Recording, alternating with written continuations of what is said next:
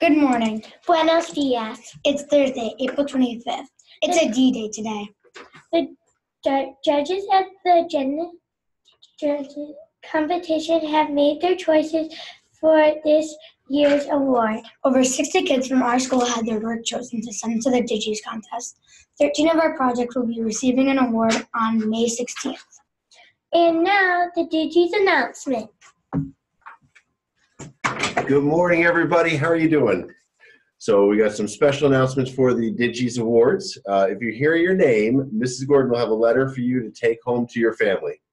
In the audio category, Matthew in Mrs. Boozman's room has won a medal for his podcast on a video game designer, and Sophie B in Mrs. Martin's room for her recorded poem.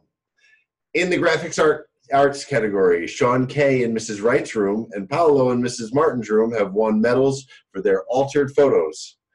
Broughton in Mrs. Robinson's room and Sienna in Mrs. Boozman's room have won medals for their graphic designs, and Caden in Mrs. Martin's room has won a medal for his 3D pyramid. In the interactive media category, in Mrs. Morrow's room, Peyton has won an award for her website on George Washington, and in Mrs. Dory's room, Lily, Hannah, and Leah have won an award for their robot coding. In the video category, Mrs. Johnston's and Mrs. Lanfear's group, Chloe, Dylan, Justin, Kylie, and Noah have won an award for their green screen bloopers video.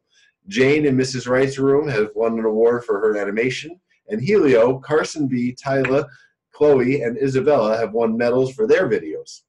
Congratulations to the media winners, medal winners, and thanks to everybody whose work became part of the festival. It is so awesome that you're representing Livonia so well by going on and showing us all this success at the Digis Festival. Great job, everybody. Kids in our school do amazing work. Have an excellent day, everyone.